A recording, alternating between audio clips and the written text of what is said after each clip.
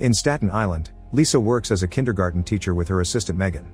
She is very passionate about her job, always making sure her students have fun but also learn things at the same time. All the kids love her dearly, yet Lisa can't help feeling dissatisfied with life.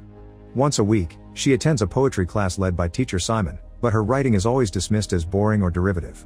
Her husband Grant never stops being supportive, always eager to read her poems and encouraging her to write more.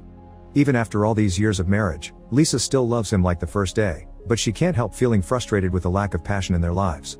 The couple has 2 teenage kids, Josh and Lainey, who Lisa tries to communicate with to no avail. They ignore their parents most of the time, and when they do answer, they stick to monosyllables. They also prefer to order food and eat with friends in the garden instead of sitting at the table as a family. One afternoon, after Lisa's class is over, her student Jimmy is pacing the room while waiting to be picked up. It is then that Lisa hears him say something amazing. Jimmy recites a whole poem of his own invention, including complex concepts like beauty and God. Amazed and shocked by such a talent coming at such a young age, Lisa wastes no time in writing the poem down, and when babysitter Becca comes to pick Jimmy up, Lisa asks her a favor. She should write down any poems Jimmy says at home too. Later in the evening, Lisa enthusiastically shares the poem with Grant, who agrees is very beautiful, but he's also a bit disturbed by a kid speaking in such an adult way. The next day Lisa reads the poem in class pretending it's hers, and for the first time, she receives compliments from her classmates and even from Simon himself. From then on, Lisa begins keeping an extra eye on Jimmy, eager to know what else such a bright mind can come up with. One day, she overhears him saying a curse word in the playground, so as punishment, she takes him inside for a timeout. Once in the classroom, Lisa tries to get Jimmy to talk about his poem, wondering if the Anna that it mentions is his mother. However, Jimmy isn't interested in discussing poetry and says his mother is dead.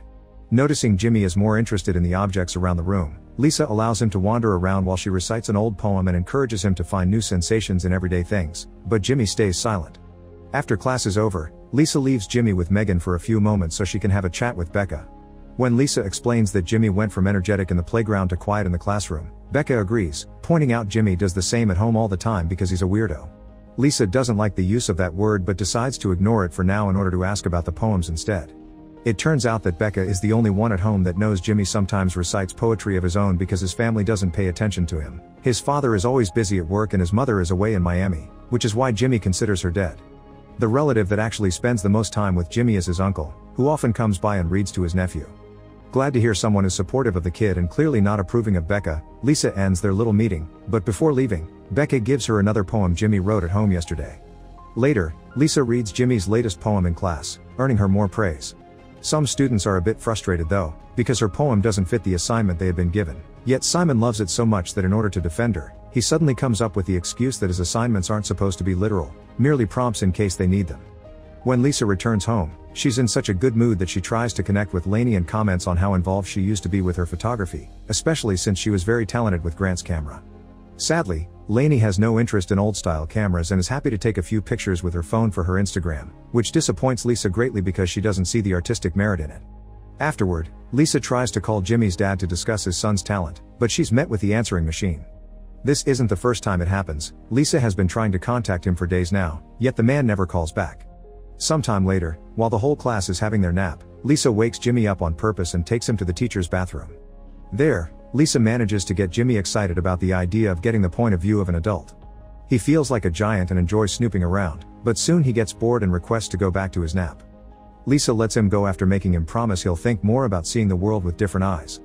At the end of the day, Lisa's efforts show results and Jimmy recites a new beautiful poem. Although it takes her by surprise, she doesn't manage to write down all of it and Jimmy refuses to repeat it. Megan is nearby as well, but she doesn't pay attention because she thought Jimmy was singing a random song, irritating Lisa with her lack of appreciation for his amazing talent. When Becca comes to pick Jimmy up, Lisa showers her with questions, wondering how many important poetic moments they are missing and if it's Becca herself that tucks Jimmy in at night. This constant questioning is beginning to weird Becca out, but when Jimmy comes out to meet her, she still stays cooperative and asks him to let her know when he has a poem in mind so she can help. Day by day, Lisa's obsession grows bigger and creepier. One afternoon, she manages to arrange a meeting with Jimmy's uncle Sanjay, who works at the local newspaper. Lisa explains how important it is to her to protect Jimmy's talent in a society determined to crush it, accidentally ending with a rant about her own children who won't read and lack curiosity. She also complains about Becca treating Jimmy like a baby and how she is a detriment to the boy's skills. Sanjay promises to keep visiting Jimmy and reading together, but he thinks this is a conversation Lisa should be having with the father, so he'll see what he can do to convince his brother to call her back. Sometime later, Since Jimmy's father still won't call her, Lisa crosses the line in truly creepy behavior and takes Jimmy's phone from his bag. Once again, she wakes the boy up in the middle of nap time to take him outside and show him how she saves her number on his phone. That way whenever he thinks of a poem at home, he can call her and recite it to her. She also tells him not to let Becca call him names like Little Bunny because it's belittling. At home, things aren't getting any better either. Lisa and Grant are frustrated because Josh has decided to throw all his studies and university acceptance letters into the trash and instead join the Marine. An argument ensues where Josh accuses Lisa of only caring about the achievements in her head, leaving her in tears. Once Josh is gone, Grant tries to comfort his wife and distract her by getting frisky with her right there in the living room. Lisa is into it, but only at first, because she drops it all the second she hears her phone ring. It's Jimmy with another poem. Disappointment takes over Grant when he notices he's being ignored and he just gets dressed again to do something else with his time. The next day at school, Lisa praises Jimmy for his poem but also for calling her. She also takes the chance to share one of her own poems. Jimmy doesn't comment on it, but he doesn't look too impressed. When Lisa returns home later, she's shocked to find her kids are throwing a pool party that includes pot. Furious, she approaches Lainey and makes a scene as she confesses she wishes there was more curiosity and intellectualism in the house. This angers Lainey in return, who calls her mother out for not appreciating the good grades she does get and for pretending to be some high IQ intellectual just because she's taking a poetry class. Then, Lainey leaves her alone, so Lisa retrieves a pack of cigarettes she keeps hidden in the garden and while having a smoke, she calls Jimmy just to say hi. A few days later, Simon calls Lisa to his office to offer more praise for her latest work and to invite her to read some of her poems at a poetry reading event his favorite bar often organizes. Obviously, Lisa accepts before sharing the same poem he read to Jimmy, but Simon isn't as enthusiastic about this one. He begins talking about the visionary writing behind her other poems, which he doesn't know were stolen, and thinking about those gets him so excited that he ends up getting frisky with Lisa right there on the office floor. They have a nice time, but it's obvious that Simon is more attractive to her art than to Lisa herself. Simon's reaction to her poem gives Lisa a lot to think about, and in the end, she decides Jimmy should be the one to recite his own poems in public. When she shares the idea with him, Jimmy accepts, and Lisa begins taking breaks from class to bring Jimmy to the school auditorium so he can practice. In the evening, Lisa finally gets tired of waiting for a call and shows up at the bar where Jimmy's father Nikhil works. Nikhil is happy to hear his little boy is smart, but Lisa pushes for more, explaining his talent needs to be nurtured and that Becca treats him like a dumb puppy. Nikhil understands Lisa's concern and wants to support his son, but he also doesn't want him to become like Sanjay, a failed writer that now barely makes any money correcting spelling mistakes for the newspaper. Lisa offers to babysit Jimmy for a few hours in the afternoon instead of Becca, that way she can stimulate him with the right activities but he still can keep up a normal life the rest of the time, and Nikhil accepts. However, when Lisa brings up the poetry reading on Thursday, Nikhil forbids them from going because Jimmy has baseball practice with his friend that day, and keeping up the normal routine is more important.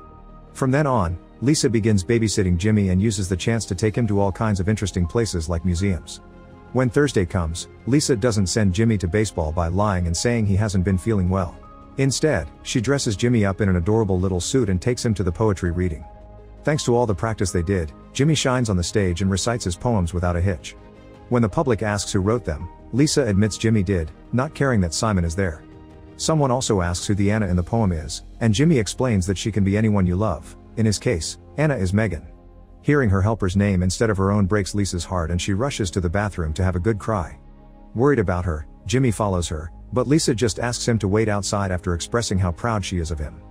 Once she's taken a moment to put herself together, Lisa leaves the bathroom and panics when she doesn't find Jimmy, but fortunately, he just happens to be sitting with Simon. Her relief is sadly short-lived though, because as soon as he sees her, Simon informs her that she isn't allowed in the class anymore and accuses her of leeching off a child. By the time they leave the bar, it's so late that Lisa decides it's better to take an asleep Jimmy to her own house and let him sleep on the couch. When she gets on her own bed, Grant wakes up and wonders if Lisa's ashamed of her own children, because after she left earlier, Josh confessed she seemed disappointed in them. Lisa swears that's not the case, but the hesitation is obvious. The next day at school, Lisa gets upset as soon as she notices Jimmy hasn't come to class and won't answer the phone either. When a call from his caller ID finally reaches her, it's actually Nikhil on the other end of the line, yelling at Lisa for what she did and informing her Jimmy is getting transferred to another school.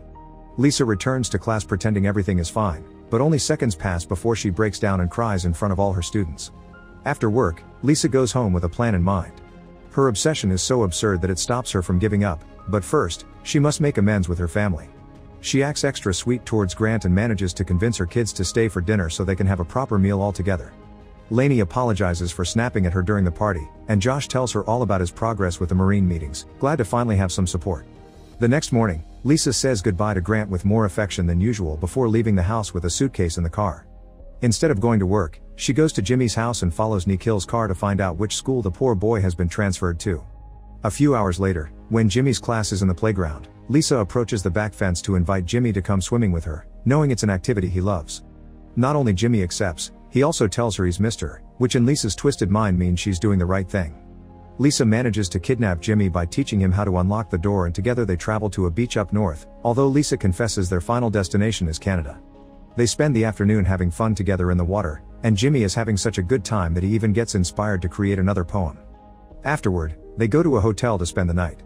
Once Jimmy takes his shower, Lisa goes next, but she barely gets to wash before she hears a weird noise. Jimmy has locked the bathroom door on purpose. Desperate not to lose yet, Lisa tries to bribe him with promises of more fun and ice cream, but Jimmy ignores her and grabs the phone, although he's having trouble using it. There's no getting out of this, so Lisa forces herself to accept defeat and try to end things as smoothly as possible, not to traumatize the poor kid. As she cries her heart out, Lisa explains to Jimmy he must dial 911, although he has no trouble using the word kidnapped on his own. Lisa also gives him the hotel name and room number before asking him to tell the cops she isn't armed. Once the call is over, Lisa manages to convince Jimmy to let her out so she can put on some clothes before the police arrive. While she brushes her hair, Jimmy comes closer and holds her hand because even if she kidnapped him, he doesn't like seeing her sad. It only takes the cops a few minutes to arrive, and when they do, they pick up Jimmy to place him in the safety of their car. Overwhelmed, Jimmy announces he has a new poem, but nobody listens. Make sure to subscribe and turn on notifications so you can watch more videos like this. Thanks for watching.